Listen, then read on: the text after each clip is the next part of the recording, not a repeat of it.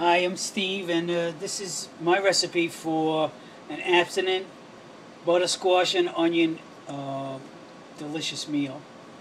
My vegetables, I cut them up. I get a butternut squash from the grocery. I cut it into more manageable pieces, peel the outside skin off, chop it into small cubes like this size, and then I try to put an equal amount of onion, raw onion, on top of it, with some cloves of garlic are inside.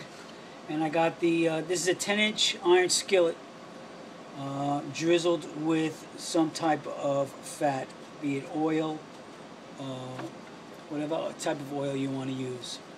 Alright, so I'm going to start it off at a low flame,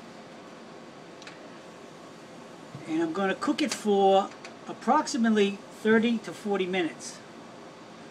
So I just wanted to show you what it looks like before it starts, the size of the pieces of butternut squash and onion, and then I'm going to cover it, and then we'll come back and I'll show you what it looks like when it's cooked.